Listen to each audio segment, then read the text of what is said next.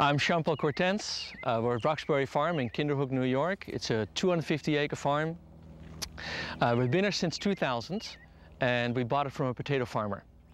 I'm Jody Beloit, and each season we have 40 acres in vegetables and 40 acres in cover crops, different grasses and legumes, so that we can have a good rotation.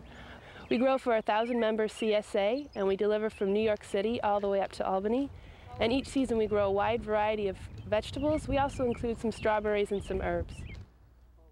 Well, our goal here is soil health, and soil health to produce healthy cash crops. In order to do that, we need to till the soil. We cannot do no-till because it's too cold where we are. We need to expose the soil. And in the process, we're aerating the soil. We incorporate our cover crops for nutrients, and we create a seed bed. Because we're an organic farm, we have to get most of our nutrients from our cover crops and our compost.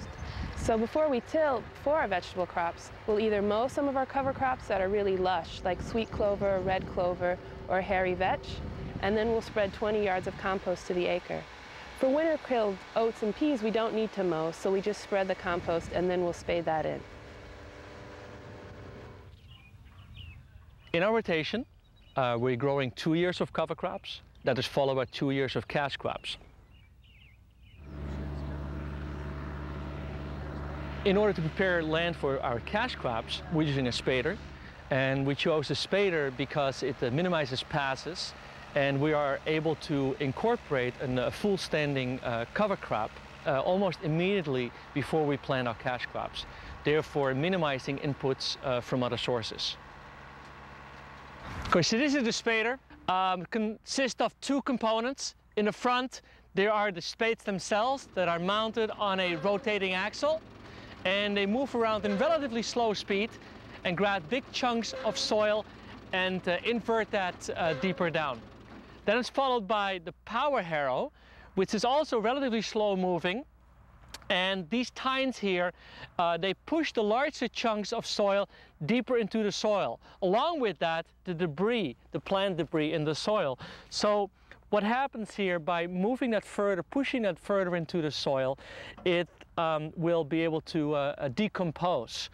Then when we come back a week later, we are not dealing with the dried up plant debris that can clog up our seeders. So the action of the spades is actually very slow compared to, say, a rotavator. A rotavator moves at high speed and it would destroy the aggregation of the soil. What it does, it leaves the soil in very large clumps. This is like one clump where you can see that not a lot of damage has been done to the natural structure of the soil. So the whole idea is that we want to have an inversion, we want to incorporate, but we don't want to destroy the aggregation. And this is possible with the action of the spader.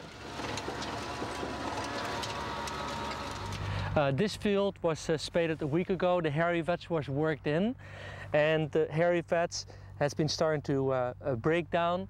And when it is broken down, which can take anywhere between 1 week to 2 weeks, depending on the warmth of the soil, we start making beds.